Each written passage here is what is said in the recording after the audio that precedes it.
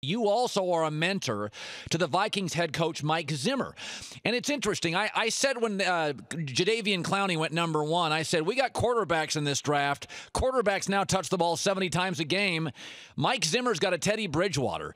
I want to ask you not only about Zimmer, but Teddy Bridgewater as quarterback, as a guy who has mentored Mike Zimmer.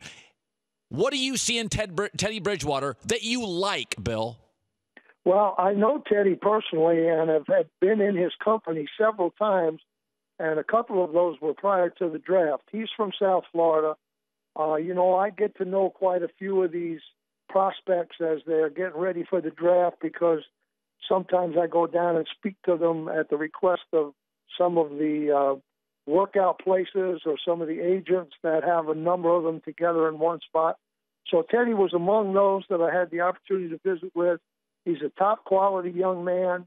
He doesn't fall into those trappings that exist for these potential high draft choices now. The adulation and the commercial possibilities. Teddy avoided all of that stuff and kind of kept his priority on just getting ready to play. And fortunately, North Turner is a guy that's kind of brought him along slowly and not asked him to do too much, and I think you see the results. Now, the jury's still out because, they got a ways to go before they really get established, and he took a pretty good beating yesterday. Yeah. And he got up, he kept getting up. So, I kind of watch him pretty closely, and I'm impressed with him, and he's all football, I can tell you that. He's not interested in anything else. Yeah. Bill Parcells, Hall of Famer, Jets, Patriots, Cowboys, Dolphins.